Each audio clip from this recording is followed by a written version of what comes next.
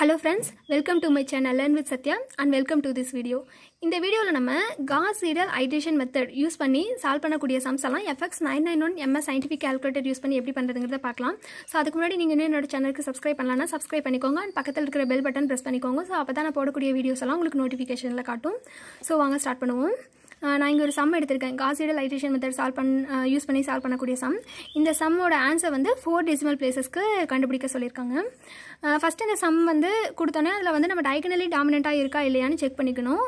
So வந்து diagonally டாமினன்ட்னா ஒண்ணும் இல்ல, இந்த டயகனல் xyz இருக்கு பாத்தீங்களா, அதோட கோஎஃபிஷியன்ட்ஸ் வந்து மத்த கோஎஃபிஷியன்ட்ஸை விட பெருசா இருக்கணும். சோ அப்ப இந்த ஃபர்ஸ்ட் இதுல பாத்தீங்கன்னா இது வந்து பெருசா இருக்கு. ஓகே, x கோஎஃபிஷியன்ட் பெருசா இருக்கு. ஆனா செகண்ட் ஈக்குவேஷன்ல இந்த y கோஎஃபிஷியன்ட் பாருங்க, இதுதான டயகனல் வேல்யூஸ். சோ இந்த y கோஎஃபிஷியன்ட் வந்து 3, இது வந்து 3 விட பெரிய வேல்யூ இங்க இருக்கு. நம்ம என்ன சொல்லிருக்கோம், டயகனலி டாமினன்ட்னா டயகனல்ல இருக்கிற xyz கோஎஃபிஷியன்ட்ஸ் தான் பெருசா இருக்கணும். இங்க வந்து அப்படி கிடையாது. அதே மாதிரி தேர்ட் ஈக்குவேஷன்ல இந்த இது வந்து பெருசா இல்ல, கரெக்ட்டுங்களா?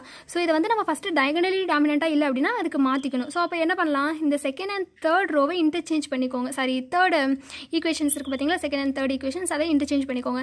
இன்டர்சேஞ்ச் பண்ணீங்கன்னா இப்போ இந்த மாதிரி வந்துருமா, ஃபர்ஸ்ட் ஈக்குவேஷன் பாருங்க அப்படியே இருக்கு, செகண்ட் அண்ட் தேர்ட் இன்டர்சேஞ்ச் பண்ணிருக்கேன். இப்போ பாத்தீங்கன்னா இது வந்து கரெக்டா வந்துரும். டயகனல்ல இருக்கிற xyz வேரியபிள்ஸோட கோஎஃபிஷியன்ட்ஸ் வந்து பெருசா இருக்கும். இது ரெண்டை விட இது பெருசா, அதே மாதிரி இது ரெண்டை விட இது பெருசா, இது ரெண்டை விட இது பெருசு. ஓகேங்களா? சோ இந்த மாதிரி ஃபர்ஸ்ட் ஈக்குவேஷன்ஸை மாத்திக்கணும். மாத்தினதுக்கு அப்புறம் இதுதான் வந்து Gauss-Seidal Iteration அந்த மெத்தடோட ஃபார்முலாஸ். இந்த ஃபார்முலாஸ் யூஸ் பண்ணி நான் இந்த ஈக்குவேஷன்ஸ் வந்து இந்த மாதிரி கொண்டு வந்திருக்கேன். அதாவது இதுல a1 b1 c1 d1 அப்படிங்கிறது ஃபர்ஸ்ட் ஈக்குவேஷன்ல இருக்கிற x ஓட கோஎஃபிஷியன்ட் வந்து a1 and y ஓட கோஎஃபிஷியன்ட் வந்து b1 and z ஓட கோஎஃபிஷியன்ட் வந்து c1 and equal to right சைடுல இருக்கிற கான்ஸ்டன்ட் வந்து d1. சோ அதை யூஸ் பண்ணி இந்த ஃபார்முலா யூஸ் பண்ணி இந்த வேரியபிள்ஸ் இதுல சப்ஸ்டிட்யூட் வேரியபிள்ஸோட கோஎஃபிஷியன்ட்ஸ் இதுல சப்ஸ்டிட்யூட் பண்ணி நான் இந்த மாதிரி கொண்டு வந்திருக்கேன். அதே மாதிரி இந்த செகண்ட் அண்ட் தேர்ட் ஈக்குவேஷன்ஸ் கொண்டு வந்திருக்கேன். ஸோ இது வரைக்கும் உங்களுக்கே தெரியும், நார்மலாக நம்ம மேனுவலாக பண்ணுறதான் பண்ணிடுவோம். இதுக்கப்புறம் தான் நம்ம வந்து இந்த ஐடேஷன் வேல்யூஸ் எல்லாம் கண்டுபிடிப்போம் கால்குலேட்டர் யூஸ் பண்ணி. அதை தான் எப்படின்னு இப்போ பார்க்க போகிறோம். இங்கே வந்து XYZ வந்து இப்படி கொண்டு வந்திருக்கேன். நான் இந்த XYZ வந்து நான் எப்படி மாற்றிக்கிறேன்னா ABCக்கு மாற்றிக்கிறேன்.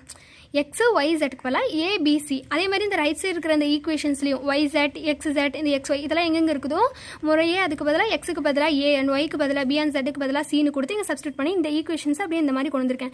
ஏன் அப்படி கொண்டு வரோம் அப்படின்னா, கால்குலேட்டர்ல இங்க பாத்தீங்கன்னா உங்களுக்கு தெரியும் வேரியபிள்ஸ் வந்து x and y மட்டும் தான் இங்க இருக்கும், பிங்க் கலர்ல இருக்கும். zங்கிற வேரியபிள் இருக்காது. a b cங்கிற வேரியபிள்ஸ் வந்து எல்லாமே இருக்கும். a to f வரைக்குமான வேரியபிள்ஸ் எல்லாம் இருக்கும், ஆனா zங்கிற வேரியபிள் இருக்காது. சோ அதுக்காக தான் நான் இங்க zங்கிற வேரியபிள் இல்லங்கிறதுக்காக xyz க்கு பதிலா abcங்கிற வேரியபிள் எடுத்திருக்கேன். வேற ஒண்ணுமே இல்ல, நீங்க எந்த வேரியபிள்ஸ் வேணாலும் எடுத்துக்கலாம். சோ வாங்க இப்போ ஸ்டார்ட் பண்ணுவோம். இதுல எப்படி பண்றது அப்படிங்கறத. இப்போ கால்குலேட்டர் ஆன் பண்ணிட்டு இதுல நம்ம 4 டெசிமல் பிளேसेसக்கு கண்டுபிடிக்கணும்னு சொல்லியிருக்கேன் இல்லையா. சோ ஃபர்ஸ்ட் நீங்க கால்குலேட்டரை 4 டெசிமலுக்கு மாத்திக்கணும். அதுக்கு என்ன பண்ணணும் அப்படின்னா, மோட் பட்டனை 5 டைம்ஸ் பிரஸ் பண்ணிக்கோங்க. ப்ரெஸ் பண்ணிட்டு இங்கே ஃபிக்ஸ்னு இருக்கும், 1ன்னு கொடுத்துக்கோங்க. ஸோ இப்போ நம்மளுக்கு 4 டெசிமல் வேணும். ஸோ 4ன்னு கொடுத்து ஏசி பட்டன் ப்ரெஸ் பண்ணிக்கோங்க.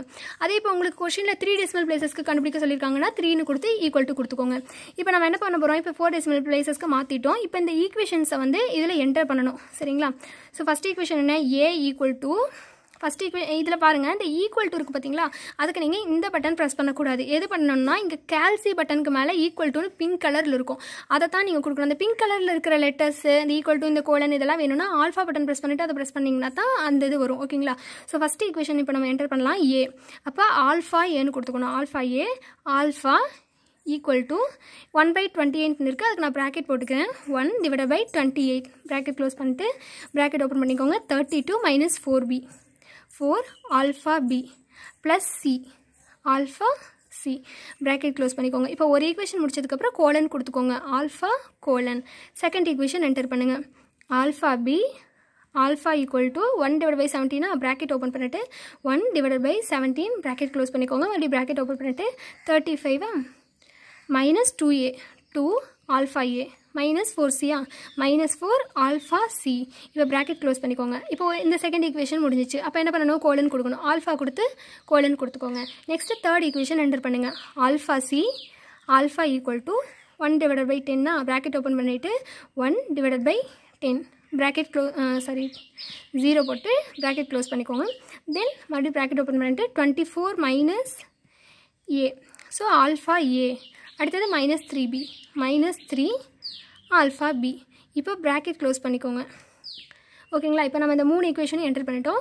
3 ஈக்குவேஷன் என்டர் பண்ணதுக்கப்புறம் இந்த கால்சின்னு இருக்குது பாருங்கள், அந்த பட்டன் ப்ரெஸ் பண்ணணும். இப்போ இந்த பட்டன் ப்ரெஸ் பண்ணோன்னே பின்னு போட்டு கொஷின் மார்க் வந்து இந்த மாதிரி வரும். இங்கே வந்து டிஃபால்ட்டாக 0ன்னு வரும். சப்போஸ் உங்களுக்கு 0ன்னு வரலன்னா 0ன்னு கொடுத்து ஈக்குவல் டு கொடுத்துக்கோங்க. அண்ட் சிக்கும் வந்து 0ன்னு கொடுத்து ஈக்குவல் டு கொடுத்துக்கோங்க. இது ஏன் அப்படி கொடுக்குறோம் அப்படின்னா, இப்போ நம்ம ஈக்குவல் டு கொடுத்ததுக்கப்புறம் இங்கே ஃபஸ்ட் ஐடேஷன் வேல்யூஸ் வர ஆரம்பிச்சிடும் கால்குலேட்டரில். இங்கே பாருங்கள் இந்த மாதிரி வரும். ஃபஸ்ட் ஐடேஷன் வேல்யூ வர்றதுக்கு முன்னாடி நம்ம எப்போவுமே இதுதானே இந்த வேல்யூஸ் இந்த ஃபார்முலா யூஸ் பண்ணி தானே நம்ம மேனுவலாக போடும்போது கால்குலேட் பண்ணுவோம். அதில் வந்து மேனுவலாக போடும்போது பிஎன்சிக்கு வந்து ஸ்டார்டிங்கில் இனிஷியல் வேல்யூ வந்து பிஎன்சி ஈக்குவல் டு 0ன்னு எடுத்துப்போம்ல. ஸோ அதுதான் இது. பிஎன்சிக்கு வந்து நம்ம அங்கே 0ன்னு கொடுத்துக்கணும். அதனால தான் நம்ம அப்படி கொடுத்தோம். ஓகேங்களா? ஸோ பாருங்கள், இப்போ அது கொடுத்து ஈக்குவல் டு கொடுத்ததுக்கப்புறம் இங்கே வந்துடும். ஃபஸ்ட் ஐடேஷனோட வேல்யூ வந்துடும் ஏ 1.1429. அதுக்கப்புறம் மறுபடியும் ஈக்குவல் டு கொடுத்திங்கன்னா பியோட வேல்யூ வந்துடும் 1.9244. ஈக்குவல் டு கொடுத்திங்கன்னா சியோட வேல்யூ 1.7084. ஸோ இது வந்து ஃபஸ்ட் ஐடேஷனோட வேல்யூஸ். ஓகேங்களா? இப்போ மறுபடியும் ஈக்குவல் டு கொடுக்கும்போது என்ன வருதுன்னா, பின்னு கொஸ்டின் மார்க் போட்டு இந்த வேல்யூ வரும். ஃபஸ்ட் ஐடேஷனில் கிடைச்ச பிஎன்சி வேல்யூஸ் வரும். அதாவது பி வேல்யூ வந்துருச்சு. மறுபடியும் ஈக்குவல் டு கொடுக்கும்போது சி வேல்யூ வரும் 1.7084ன்னு வரும். இது வந்து ஃபஸ்ட் ஐடேஷனில் கிடைச்ச பிஎன்சி வேல்யூ. இது எதுக்காக இப்படி வருது அப்படின்னா, அது கால்குலேட்டர் ஆட்டோமேட்டிக்காகவே வந்துடும். அது வந்து செகண்ட் ஐடேஷன் வேல்யூ வர்றதுக்கு முன்னாடி இந்த ஃபஸ்ட் ஐடேஷனில் கிடைச்ச பிஎன்சி வேல்யூவை அதை இனிஷியல் வேல்யூவாக எடுத்துக்கும். ஸோ அதுக்காக இது அதுவே வரும்.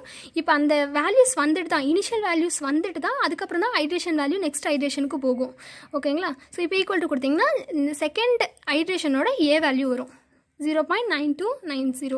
மறுபடியும் ஈக்குவல் டு கொடுத்திங்கன்னா செகண்ட் ஐடேஷனோட பி வேல்யூ 1.5476. மறுபடியும் ஈக்குவல் டு கொடுத்திங்கன்னா சி வேல்யூ 1.8428. ஓகேங்களா? இப்போ அடுத்தது தேர்ட் ஐடேஷன் வேல்யூ கிடைக்கும்.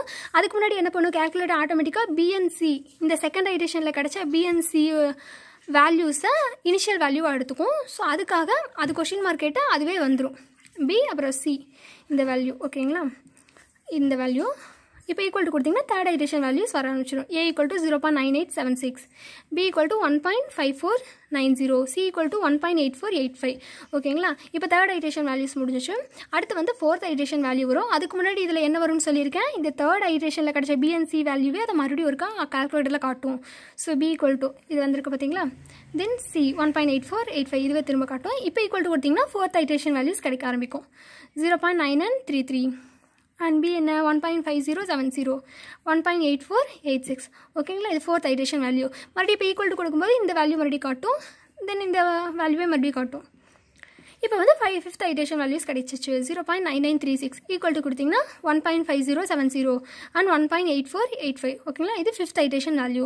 மறுபடியும் இப்போ ஈக்குவல் டு கொடுக்கும்போது இந்த ஃபிஃப்த் ஐடேஷன் வேல்யூ கிடைச்சா பிஎன்சி வேல்யூஸ் வரும் 1.5070 அண்ட் 1.8485. இது வந்து இனிஷியல் வேல்யூவாக எடுத்துக்குது. சிக்ஸ்த் ஐடேஷன் கண்டுபிடிக்கிறதுக்கு இதை வந்து இனிஷியல் வேல்யூவாக எடுத்துக்குது அப்படிங்கிறது அர்த்தம். ஓகேங்களா? தென் ஈக்குவல் டு கொடுத்திங்கன்னா இப்போ சிக்ஸ்த் ஐடேஷன் வேல்யூவோட ஏ வேல்யூ 0.9936. மறுபடியும் ஈக்குவல் டு கொடுத்திங்கன்னா பி வேல்யூ 1.5070. ஈக்குவல் டு கொடுத்திங்கன்னா சி வேல்யூ 1.8485.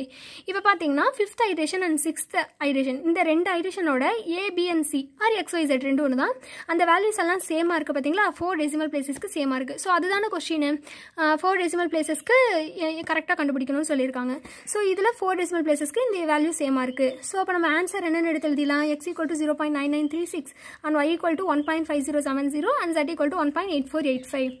ஸோ அவ்வளோதான் ஃப்ரெண்ட்ஸ். இப்படி தான் நம்ம கால்குலேட்டர் யூஸ் பண்ணி சால்வ் பண்ணணும். இதில் வந்து இது வரைக்கும் உங்களுக்கே தெரியும். ஜஸ்ட் இந்த ஃபங்க்ஷன்ஸை இந்த ஈக்குவேஷன்ஸ் மட்டும் என்டர் பண்ணி இந்த வேல்யூஸ் கண்டுபிடிச்சிங்கன்னா ஓகே, கால்குலேட்டரில் ரொம்ப ஈஸியாகவே போடலாம். இது வந்து மோஸ்ட்லி எக்ஸாம்ஸ்லலாம் நம்ம மேனுவலாக போட்டோன்னா ரொம்ப டைம் எடுக்கும். ஸோ இந்த மாதிரி கால்குலேட்டர் யூஸ் பண்ணி ஈஸியாக சால்வ் பண்ணிக்கலாம். ஸோ இந்த வீடியோ உங்களுக்கு பிடிச்சிருந்தனா லைக் பண்ணுங்கள். அண்ட் உங்களுக்கு ஏதாச்சும் டவுட்ஸ் இருந்ததுன்னா கமெண்ட்ஸில் கேளுங்க. கண்டிப்பாக நான் ரிப்ளை பண்ணுறேன். ஸோ தேங்க்ஸ் ஃபார் வாட்சிங்.